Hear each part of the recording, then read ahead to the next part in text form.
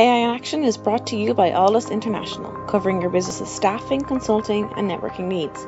Our host, Mark Kelly, brings you the leading minds in AI, sharing their story, their success, and their advice. Focusing on fast-tracking you to the top, AI in Action cuts through the hype to help you kickstart your data science career.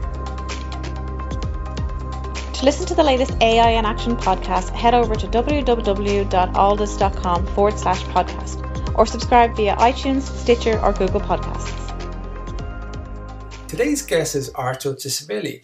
Archil is the CEO of GenesisAI, the decentralized blockchain-based marketplace for AI services. Archil gives us a little bit of a background today about himself, what got him interested in AI, some of the work that Genesis are doing. We talk about sentiment analysis, how we can improve people's product, and then later in the show we'll talk to a little bit more about the platform and some of the challenges it actually overcame to allow for a more decentralized economy to improve people's lives. You're listening to the AI in Action Boston series with Mark Kelly. My guest is Archil Chieshvili from GenesisAI, so let's get straight into today's episode. Welcome to the show, Archil. Hi, Mark. Hi, everybody. Glad to be here. Thank you very much. Tell us a little about your background before we jump straight into GenesisAI. So I came to Boston for college. I did my bachelor's in economics at Harvard University. I was initially super interested in finance. I worked at the largest hedge fund in the world called Bridgewater Associates. But afterwards, something really important happened in my life that sparked my interest in artificial intelligence. So one of my closest friends died in a car crash, and he was under the drug influence. And that also was a time I heard about how self-driving cars powered by AI can really minimize fatality rates on the road, because like AI will not drink and drive, AI will not smoke and drive. So that was sparked my interest about how much AI can change. And I gradually started to talk to professors of computer science about what AI is, and started taking courses, started an artificial intelligence company afterwards. And since then, I have been in AI space, and I would love to be in the AI space for the benefit of everybody. I believe that this is probably one of the most revolutionary technologies mankind has ever seen. Yeah, I could see why that you could get so passionate about it. So tell us a little about what GenesisAI does, and tell us about some of the challenges that you need to overcome to do this. Mark, so basically GenesisAI is a marketplace for artificial intelligence, product services, and algorithms. So basically we connect companies in need of AI services with organizations who like to monetize their AI technology.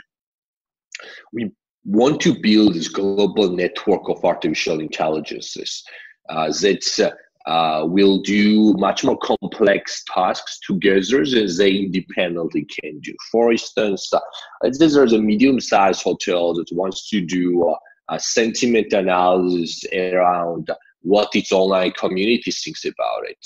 In order to do sentiment analysis, you need few things. For example, first you need to translate different reviews in different languages into English. So you need translation AI. Second, you need to, for example, recognize the speech. Maybe there is a YouTube video that describes one of the client's experience about the hotel. You need to recognize it. That's second. Third, you need to summarize the text that is on the Booking.com, TripAdvisor, and so on.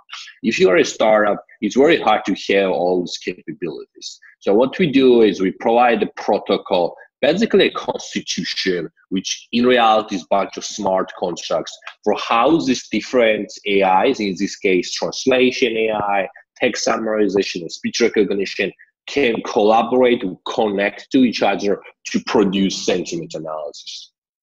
That's fantastic. And so sentiment analysis, really for a listener who's maybe a novice on this, you're taking into consideration all the different thoughts about what a product might go to market, so good, bad, or indifferent, because most people might necessarily tell the company, but they might put on Twitter to say, hey, it sucks, it takes too long to load, I'm out of here, or that was really bad customer service, you suck, for example, or this is really good, my kids really enjoyed the experience, which you want to really suck all that up and either if it's really positive, get it back out there to the marketplace because it's real and true. And if it's really negative, well, you want to take that constructive feedback on ASAP so you can improve your product and really take that feedback on. What's really helpful is if you've got a customer service agent who is taking that sentiment analysis at real time, that when he's then speaking to that customer, it's a fantastic opportunity to have empathy, listen, and potentially once you solve the problem, upsell. And it can work in so many different ways. So it's a really, really important thing to add context. For sure, it's super clear. It's right now one of the sentiment analysis definitely can be used in many ways. Starting from hedge fund using it to analyze sentiment around Facebook stock, for instance, to people getting idea about what people think about them. You can even do your sentiment analysis around yourself, which actually would be funny experiment to do.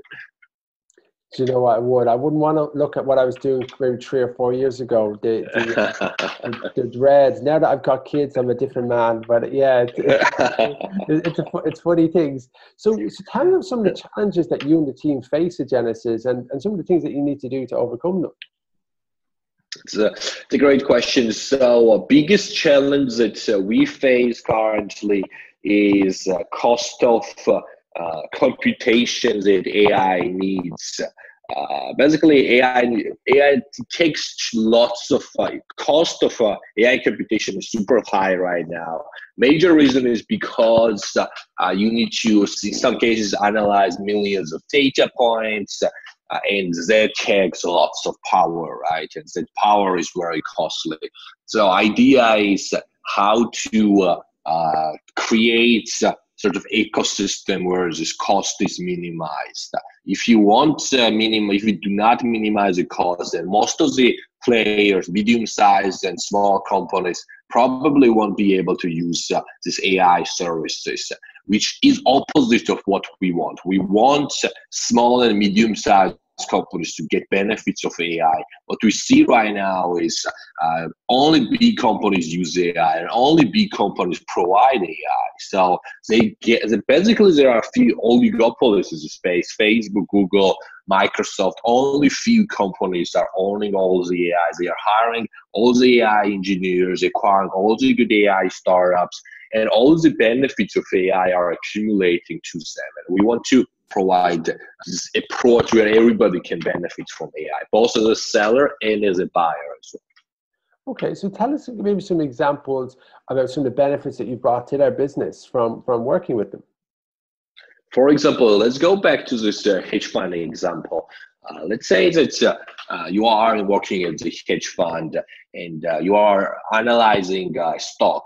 You know, one key thing when you analyze stock is to know what are expectations, because price of the stock is what's reality versus what people expect. You can go and read, let's say, Morgan Stanley's research report, analyst reports to see what analysts expect, but it's also super important to know what public expects. In order to understand that, you can manually go through, let's say, Twitter and Seeking Alpha and all the other channels to see what are people's expectations about, let's say, Facebook stock. But that will take lots of hours, and you don't have that many hours. People in hedge fund are already working many hours, so they don't want to spend many hours going through the Twitter account. So what you do, you come on our website, you search, for example, sentiment analysis, one of the expertise that we have right now, and you find a company that is offering easy way for them to do sentiment analysis around the keywords that you sent them. They will tell you, first they will tell you snapshot of the analysis, good, bad, how good or how bad, and then you can see the details of how it has been changing, what are common words associated with it, and even make potential predictions about how the sentiment will change. This is super helpful when it comes to saving costs. This is fantastic. So you really want to have that emergence of the decentralization of AI economy to really improve kind of people's lives. And you've been really kind of clear about the picture that you're looking to paint for listeners. So is this how you kind of see the future looking? It's basically what we want to do is So basically, before I go there, big problem right now is this AI oligopolies put prices that are terrible for people. For example, if I'm only one who is selling a water and everybody wants water, I can put the price that is 10 times larger than what's my cost. Yeah, exactly. So so that's what's happening in AI. AI costs right now, or better way to say it, the cost of services which uses some sort of machine learning is much higher right now than it makes logical sense for it to be. And it's because there are oligopolies. We want to reduce cost, which will result in AI being affordable for everybody through decentralizing. What does decentralization mean? Decentralization means that there will be this idea of force the people and buy the people. For example, AI sellers will be mostly individuals, small and medium-sized companies, anyway large companies, but lots of them. That's one, and the buyers also will be everybody starting from individuals to large companies. And there will be no central authority who will take all of the profits, who will say, you can come on our marketplace, you cannot come on our marketplace.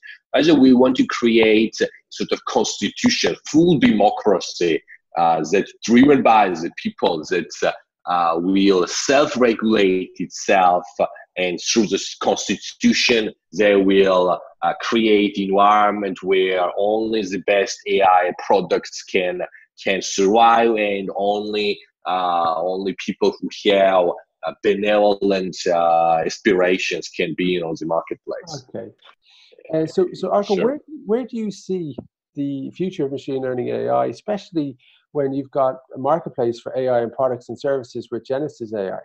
It's an interesting question. So basically, there are a few trends right now. First is people are getting much more educated about what AI is and how it actually can help.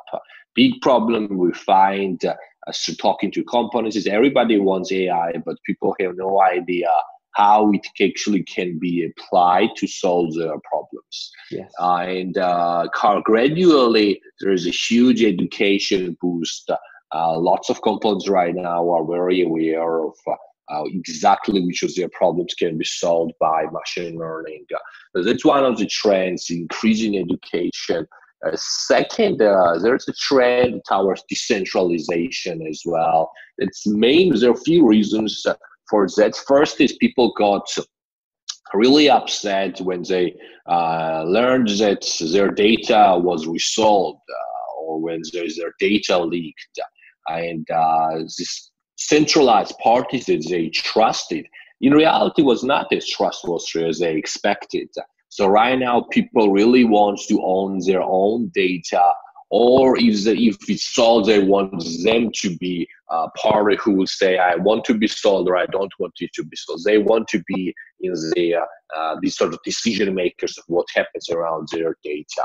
And decentralization is definitely one of the solutions to this centralized parties leaking your data. A third big trend right now is cost of computation is still going down. It's still very high, but it's going down substantially, which will be one of the big push to taking AI to the next level. But fourth and most important is what we are focusing on right now, creating a protocol to connect different AIs to each other. Just imagine if I connected all the AIs in the world, tens of thousands of them, all the expert AIs that can do sentiment analysis, that can do speech recognition, text, everything basically. That will be the best foundation for artificial general intelligence, which potentially will be the single most valuable technology that the mankind has ever seen. So difference between the big problem with AI right now is AIs can only do very narrow things.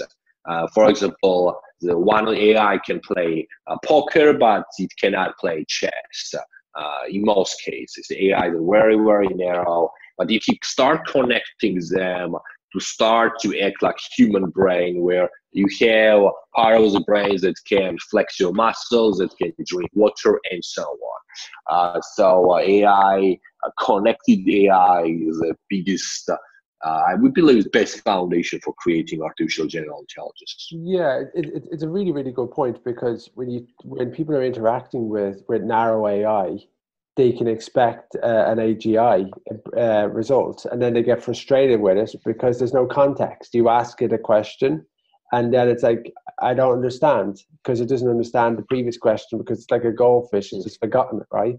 So it's very, very specific. So bringing them all together and merging it's fantastic. One of the challenges you have that is the integration. It's like lions and lambs, bringing them together. They're completely different systems, and sometimes those systems purposely don't work together because those providers don't want them to work together. Google, Amazon Alexa doesn't want to tell you what's going on in Google because they don't like the systems, right? So it's a challenge. Yeah, it definitely is. So we've been speaking with Archil Chieshvili. He's the CEO of GenesisAI, and that was our last question today. Archil, thank you very much for your time today. Thank you, Mark. Great conversation. Thank you.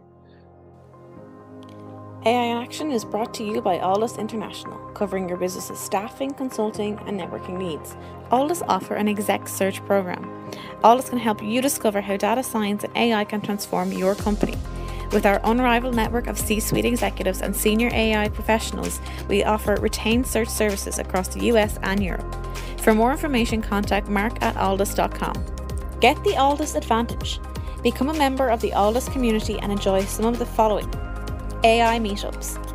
Once a month, our community gathers to listen to some of the leading experts in the world of data science and AI. Our speakers come from all over the world, including Dublin, Boston, and Frankfurt. We also have our AI mentors. Our experts will provide mentoring to Alldus members. And don't forget our AI in Action podcast. Each week we have guests from all over the world talking us through their education, career, and more. Become an Alldus member and get the Alldus advantage. For more information and to sign up for our newsletter, log on to www.alldus.com. That's www.alldus.com. Alldus International, empowering through AI.